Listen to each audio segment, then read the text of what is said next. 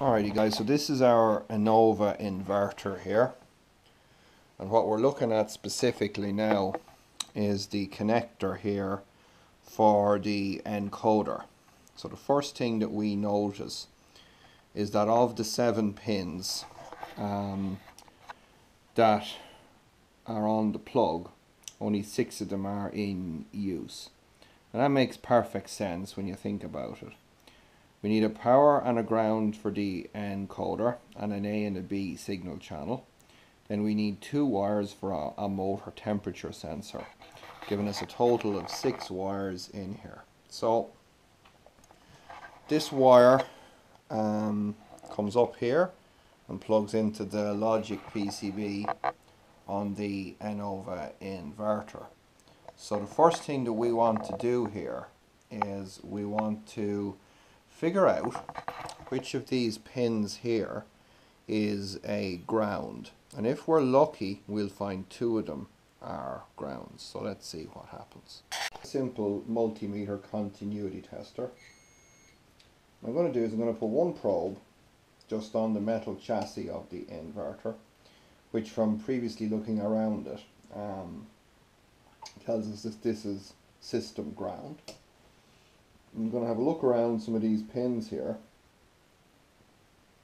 and see if any of them, right, okay, there's one is an absolute short to ground, which is perfect. So the white wire is a ground, and I'll make a note of that. White is ground, so then we know the white is ground, so let's see if anything else is. It's not. Oh, we've another one. Alright. This is just some basic reverse engineering tricks here. That one's also, yeah, absolute dead short to ground. And unfortunately the way they have a lot of these things end up being is they're just very tight. So we'll have a look. Okay,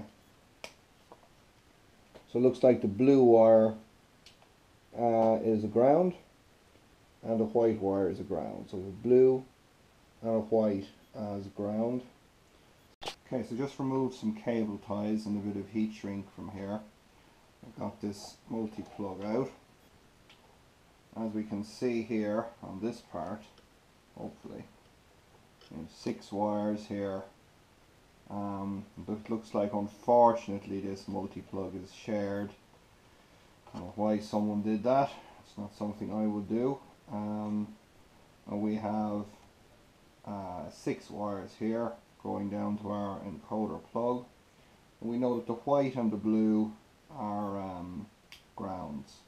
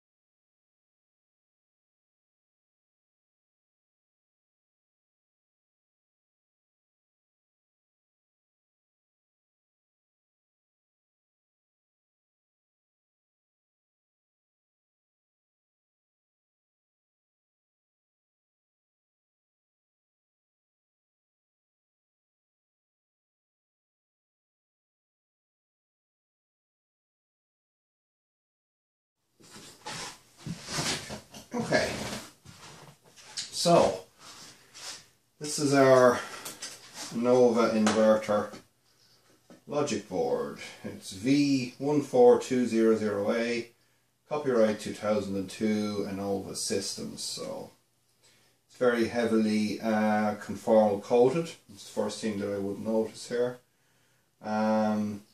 There's good news is there's a lot of test points on it. So somebody that was designing this had a degree of sense, and they were able to pretty much say, well, we need test points on here for actually testing and reworking the boards. There's some power electronics here, look very like buck and boost converters, and some transistors. In fact, here I can see one that says M15V, M5V, P5V, so probably minus 15 volts, minus 5 volts, positive 5 volts. Some other components going around here. But anyway, we're really interested in the connectors in this area here. And let's see if we can read some of these out for you guys. And then we'll try and go through a process where we can identify maybe what some of these signals do for our encoder. So, working around this area here, I have, for example, I have E pre-CHG1, I have another pre-charge, I have E main 1, E temp 1, E temp 1. So I have two wires here that have something to do with temperature sensing. I have one here that says EENC power 1, so that could be encoder power 1. Okay, so we know what 3 of the wires do. We know what 3 of the 6 wires do. We know the green wire supplies power. We know that the blue and the white wires are ground. So that means that we have 2 wires for the encoder channels. We have 1 wire then for the temperature sensor. Now, determining the temperature sensor wire we'll actually do at the motor. We should be able to use a resistance measurement to determine that. But in the meantime, we still want to figure out a few more things here. And what we want to do is we want to have a look and see if we can figure out what some of these voltages are. Now, one thing that we could do is we could try to power up this card. Now, there's many ways to do that, but with this kind of a system here, there's a lot going on here. And I'm not really ready to get involved with that part of the unit as yet.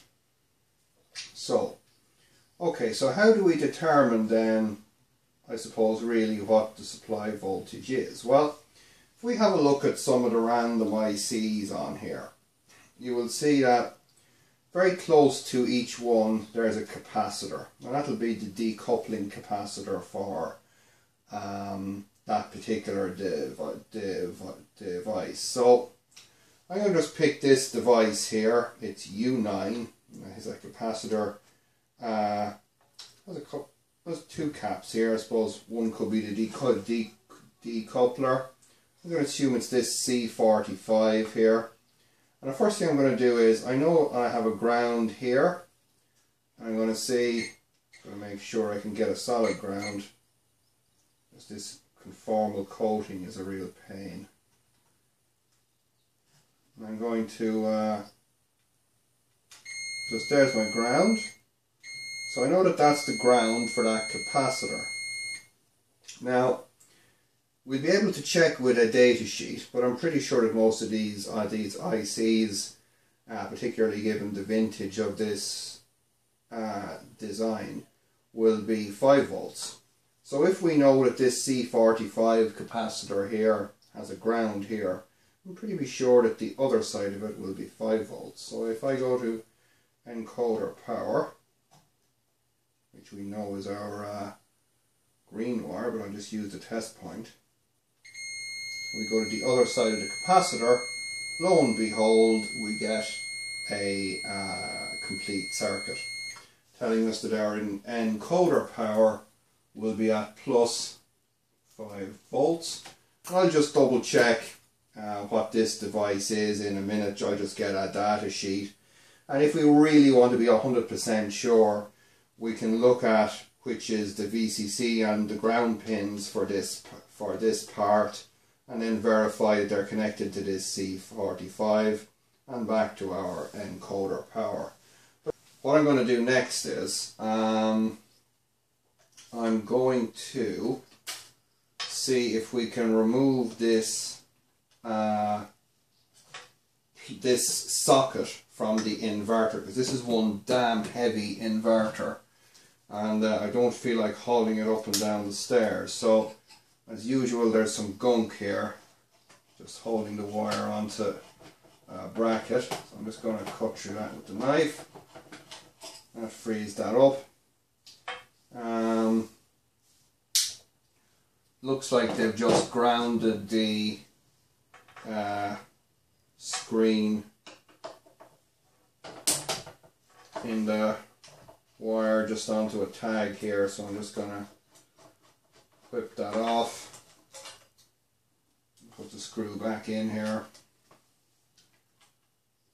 and we should be able to hopefully determine then what the other signals actually do when we're out at the motor.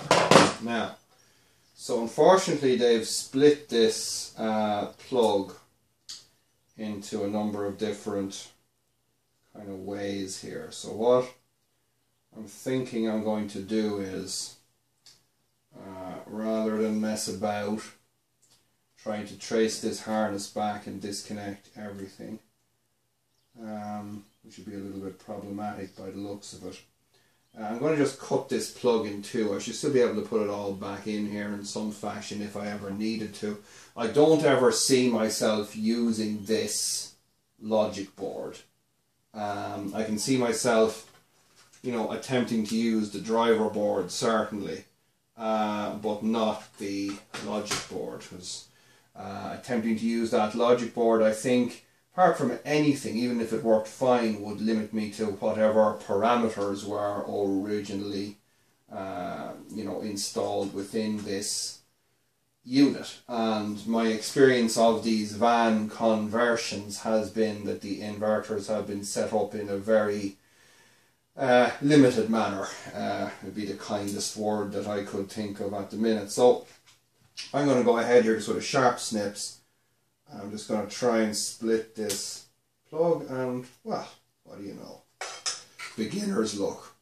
So just split the plug easily, and it means that I now have my 6 wires from my inverter completely separated. So what I should be able to do now is I'm going to try and slide the this big whole heatsink affair over here to the edge of my little table, and I should then be able to identify the 4 screws holding that in the bottom. No, this is a bit of a, it's kind of probably not getting the best angle here. I'm going to see if I can get in underneath these screws and unscrew them. And here's one coming out, and that should let me remove the encoder socket from the inverter here. And the idea being we can just go out to the motor then and plug it into it.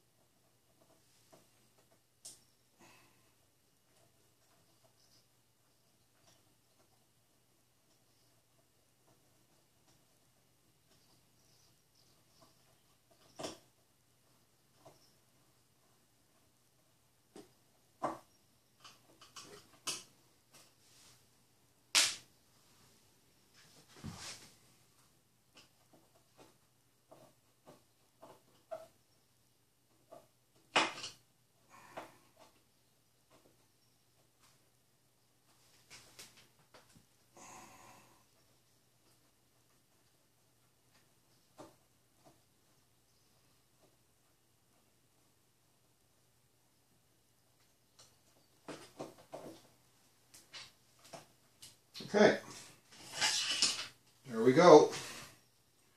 There's our heavy duty industrialized encoder plug, folks. So now we can go out to the motor and we can plug this guy in. Whoopee.